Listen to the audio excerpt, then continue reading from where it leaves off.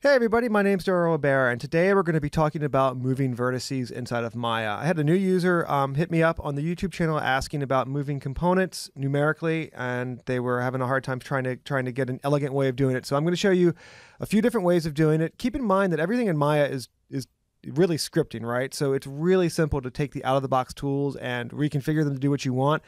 I'm pretty sure that there's several scripts that other people have made for vertice nudging tools that are available. I'd start looking maybe on Creative Cow if I didn't feel like building one myself. But with that said, out of the box, Maya provides you several different places where you can interact with vertices and have kind of different functionality associated with the way you're doing it.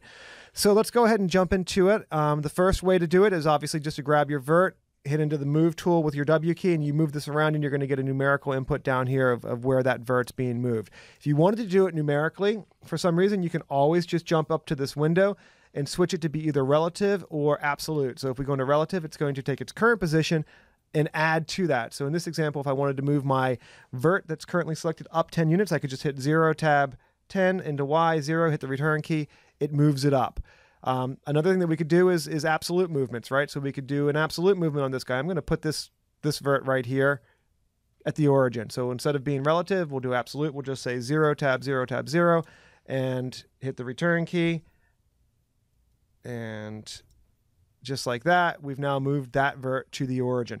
Keep in mind that all of these vert movements that we've done, if you click on the, if you grab the vertices and you look in your channel box, there's this click to show. So if you click to show, this is going to show you the deviation these vertices have from their original position. So if you want to get this object back to its original position, you can just put zeros into all these tabs. And just like that, I've undone that tweak or that modification of that vertices transformation from its original position. So, you know, at any time you can grab these verts, click to show those guys inside of there. Pretty straightforward.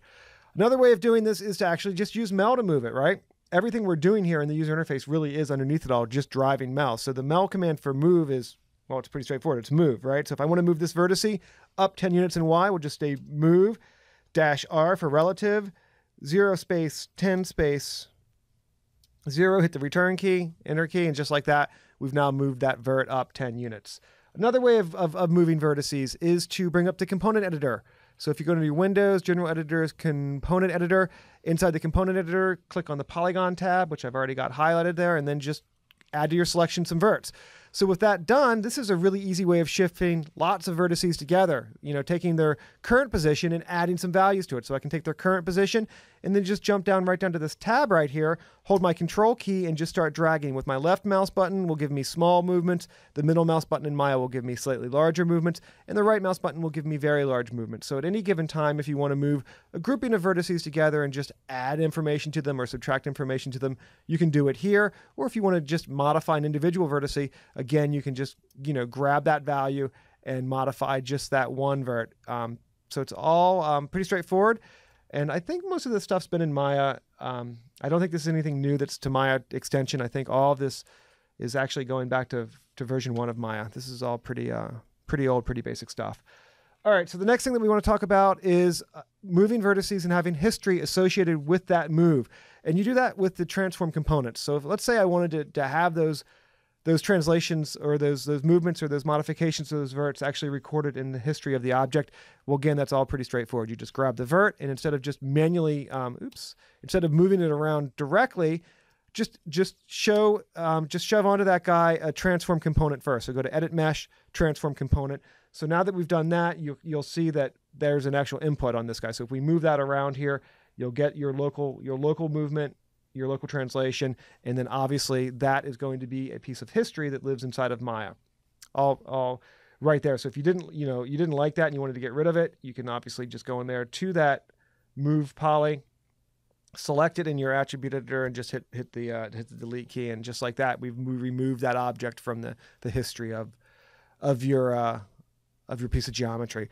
So that's pretty straightforward stuff. Like I said before, that move command is really easy to enter into. If you were trying to maybe make a script that wanted to compare vertices to another object, you know, it'd be pretty easy to query the object from the current vertice and build a little UI to do something like that. And as I said before, I'm pretty sure that there's some tools out there that other people have already written that do a lot of things like that, just with a couple lines of Mel code. So that's the out-of-the-box tools inside of Maya for working with vertice movement or component movement hopefully that's useful to you guys. Cheers. Thanks for checking out Maya Mondays. I really appreciate it.